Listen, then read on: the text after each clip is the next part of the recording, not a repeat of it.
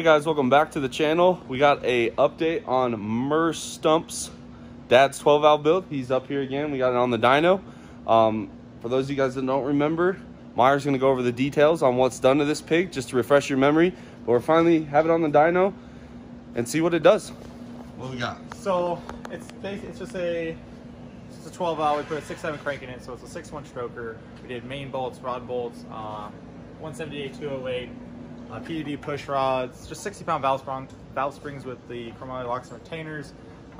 We've got, it's fire ringed right now. We got HE351 with a 67 turbine over a S472, so it's a 7287 with a 110 housing. Just a bunch of other stuff. We got 5x14s in there right now with some pump work. 180, 215, what kind of pump? It's a 215 pump. We put it on the bench. It's right now it's doing about 500-ish, 525 cc's. We took it for a rip on the street, and it comes on pretty good. Like, it's almost smoke free. It's so far so good. We're gonna put it on the dyno, and we're gonna see how much power that actually is. So far we did peak recall on the gauge. We've smacked 67 pounds of boost and coincidence, I think not. And 1,000 EGTs. Yeah. So one cool thing I want to highlight, Myer is all about the budget build, similar to how I was a few years ago. He double stacked 2 factory transmission coolers. It is such a cool idea. I'm kind of jealous that I never have thought of that before. And then check out this. He machined this all by hand on our Bridgeport mill out of some aluminum flat stock, or I guess this would be bar stock. He did that by himself. He did all the compound fab, all the engine painting and stuff. It looks fantastic. And then, Myer, we got to show off the Papa Stump 9000. The only way to have an automatic transmission. So we got the full manual valve body in there with a B&M shifter with the switches. This thing, like, I've heard it start. You guys have heard it start. It is pretty good on the startup. I'm not gonna lie, it fires right up. Starts right up. Yeah. So we're gonna get this thing strapped down. The other thing we're gonna do is put some 625s in it, I believe. So out of coincidence, well, I've been playing with Papa Stump's truck. He has been taking Toe Nasty, my old 96. And last night he was going to take it up here. But he's like, oh, there's a little blow by coming from your coolant reservoir. I'm like, ah, perfect. So, like, in light of that, we're like, you know what, let's just bump this thing up to 625 so you know you don't have any issues. I'm sure that happened because the head wasn't flat or something like that. But, and by the way, for those of you guys that don't know, this is Myer's dad, known as Papa Stump. Papa Stump. Yeah. Papa Stump himself. Yeah, or sir, your choice. Yeah, right. He's got a heck of a grip on his hands, so I wouldn't challenge the man. Okay, so first thing we're gonna do is do a sustained load on the dyno. Basically just get the truck really hot, and then we're gonna swap the ARP 2000s out for the 625s one at a time. Make sure we get a good crush on that fire ring, and then we'll do some dyno pulls.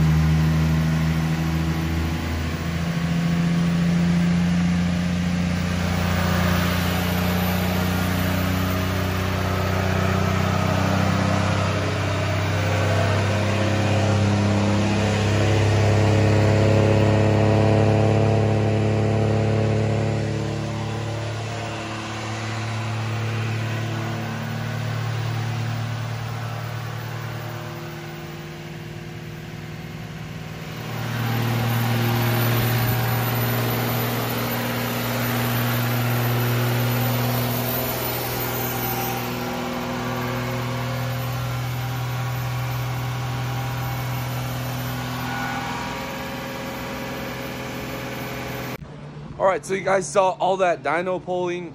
Again, that was constant load, about 450, 500 horsepower, about 40 pounds of boost. EGTs never went above 1250. That's as hard as this dyno will load. It did it great. For a 12 valve, that little light haze, that is beautiful. Like, that is how they should run. Very clean. Myer should be really proud of himself. He's doing the 625 swap. We got them all laid out. I always, like I said before, count the parts as you lube them up, and we'll get to swapping those one by one, and then we'll put some power into her. Got the hot swap going on, 625s going in.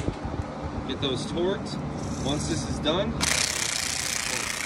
still on the dyno, then we're gonna make some power, right, Mur? Or at least torque. Below. Confident. So the 625s are swapped over. Just a quick valve lash and put it back together, and then it'll be ready to rip. All right, so we're gonna warm it up a little bit, Yeah. and then rip it.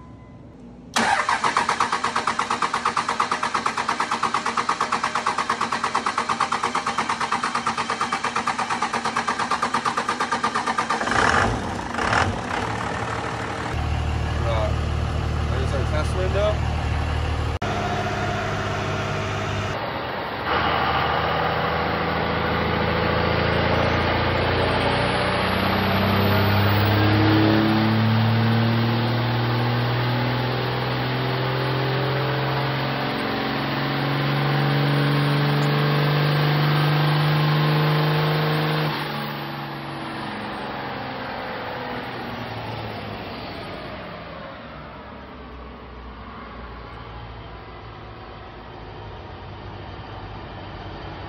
So it did 660 horsepower, 1570 something foot-pounds of torque.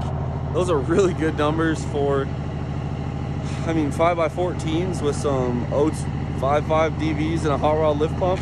So now what we're gonna do is just run it one more time, validate the test, and I'll tell you what, it sounds really good. We'll go over the graph here in a minute. All right, so change of plans. We're gonna go ahead and slide an adjustable wastegate elbow into this. That way we can tweak it, maybe get the torque to come in a little bit sooner, maybe make a little bit more power, and then we will rerun it on the dyno. All right, so we need an interview with the co-driver. How was your experience on a scale of 1 to 10? Was it good or bad? Good. Did you like it? Yeah. Who's the better driver, me or Myer? Myer. Myer? No. Me? No. Who's better, me or Daddy or Myer? Myer. What? Me. Hey, it looks like you just got child support. Dang. Was it fun though? Yeah. Yeah, you having a good time here? No. You want to say hi to everybody that watches this? No. No? All right, fine. Cold shoulder, dude. He ain't about it. No. Myer. Dang, but checking yourself out in the mirror, huh?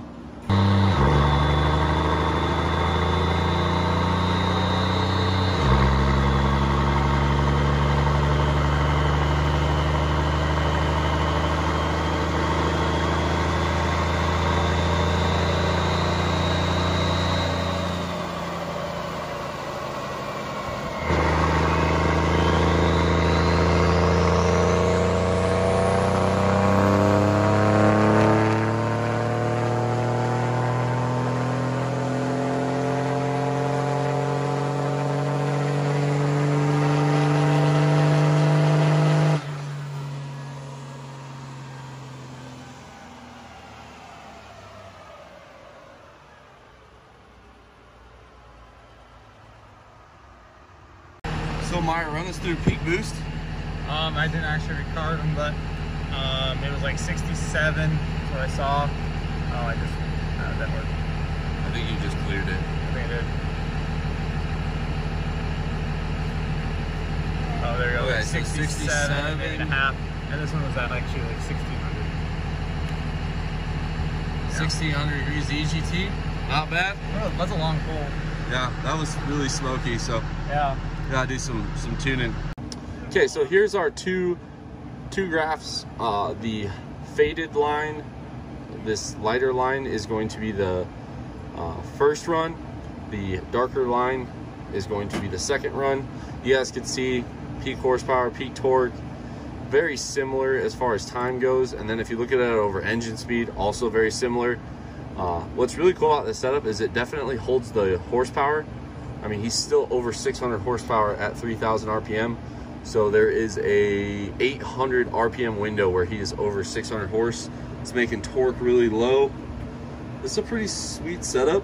Definitely a little bit of smoke. Myer is going to tune the wastegate. So we're leaving off with Papa Stump's truck, 650, 660 horsepower, well over 1,550 foot-pounds of torque. It sounds good. It is a little smoky. I only put that clip in there for you guys just so you see where we start versus where we end. Obviously, I mean, this has nothing to do with the current emissions climate or anything like that. Myer and I really do try to make our trucks as clean as possible with a bunch of horsepower. And neither one of us thought that was acceptable. Neither did Papa Stump. So we are going to get some retunes in there, tweak with the gate, play with the timing, fuel pressure. There's a lot you can do on a 12 valve to clean it up. But I want to make sure you guys get it, that we are not satisfied with the cleanliness of that setup. I will say, I'll get you some street footage. It has never been that smoky. If you look at most of our trucks on the dyno, they are quite smoky compared to how they perform on the street. I think a lot of that has to do with just being strapped on the dyno, lack of airflow, things of that nature. So again, I just wanted to touch on that, let you guys know we're not planning on just sending that down the road with how dirty it is. We are going to improve on it. Either way, Myer did a great job on the trans, great job on the engine, turbos. His dad is very proud, but definitely much appreciated letting us film that, get the content for you guys. Hopefully you enjoyed it. Again, we'll try to do one more video on this, maybe a towing driving simulation, but all in all, the EGTs look great. The boost is really low for the power it's making. Very drivable, good power. It's making peak torque, peak horsepower in a usable range. All in all, that thing rips. I'm happy to film it. Myer should be damn proud of that build he did, and Papa Stump is going to have one heck of a ride when it's done. Hopefully you guys like this video. Drop a comment down below and make sure you subscribe if you haven't already. I'll catch you on the next one.